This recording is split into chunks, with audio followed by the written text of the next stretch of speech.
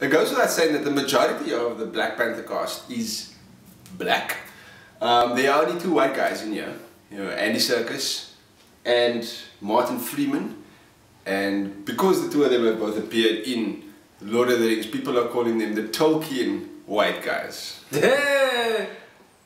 Listen, if you don't want to laugh, my brother, don't laugh, okay? Yeah, that was flow. I mean, it's not like you guys haven't heard that fucking joke before. I'll be honest, I never heard it. I mean, it's flow. It's a very flow joke, man. It is very flow. I didn't hear that before. Yeah, that's some good work on your behalf. You know, you said Matthew come up with the opening joke. That's the best I could think of. It sounded much funnier in my head.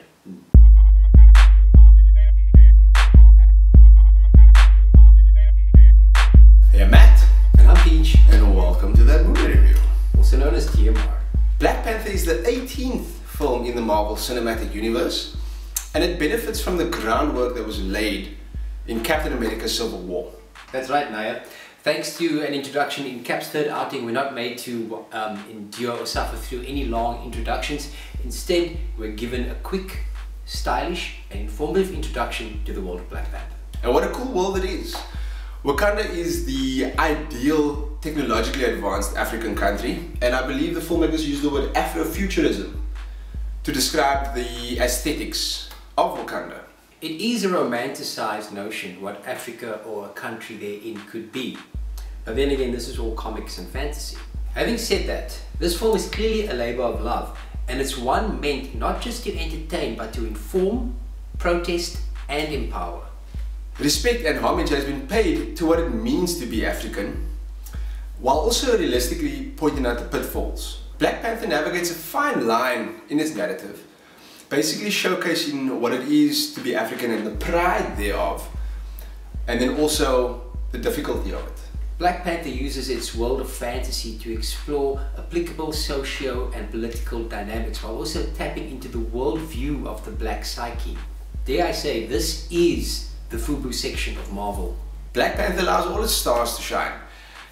Each central character is given enough screen time and given enough to work with to basically deliver a performance worthy of your viewership. No one in this cast is a late or extra add-on. Visually, this movie delivers the goods.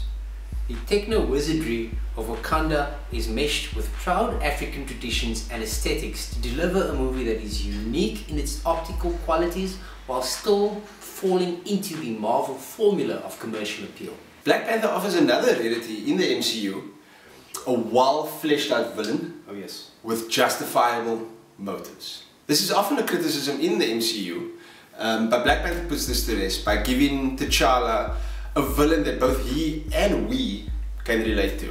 I mean, Michael B. Jordan is actually just in here. He's good even. I mean, that man is gebo also, bro. Yeah, he worked out. Nah, he really worked out. Yeah, really. And his portrayal of Killmonger in here was really jets. I think everybody can forget about his cut portrayal of Johnny Storm. Oh yeah. In fucking that. Yeah, I think fucking abomination that was fantastic for. Maybe I think the other Stuart Miles Teller. Yeah, it's just the most hateable actor in Hollywood. Miles Teller. Fuck. What a Stuart. What a Newell. What a night. Yes, I don't like that man. I don't like that guy. I kind of liked him after War Dogs, but then I just realized after I was like, nah, actually I don't like him. Short-lived. Very short-lived. Black Panther offers a solid cast, as T'Challa. Chadwick Boseman offers a powerful and at the same time humble performance or demeanor. Michael B. Jordan is ghetto but real. Excellent standouts in terms of performances also come from Lupita Nyong'o, Danai Guerrero. Yeah, that Danai Guerrero. That sounds like that. Yeah, yeah, I knew it. Danai Guerrero. Yeah. And Letitia Wright as Shuri, who's actually Black Panther. Black Panther, the sequel. Your sister. Or the spoof. Yeah. Your sister, Luri. Shuri. Yeah, she was kind of funny. Cool. She brought like the comedic relief to the film. Absolutely. And also she humanized T'Challa in a way as well, because T'Challa walks around, he's all regal and cuck and he's a king and all this stuff. But he has to have that demeanor. Yeah, but you know, when you see him interact with his mother and his sister, it humanizes him a bit. Precisely, it brings out forth the human elements. You're absolutely right, Matthew. Dude, Danai Guerrero actually kicks ass in here. I mean, I love her as Michonne already in The Walking Dead, but she she put in work in this film, and you can see why she's the general of, you know, the King's Army. Yeah, oh, absolutely. No, she was brilliant. I mean, physically she's imposing and sexy at the same time. Very sexy. And, you know, like, you believe that she will kick your gut. She will wipe your, she will mop the floor with your gut. With your wall. You mustn't even try your gut.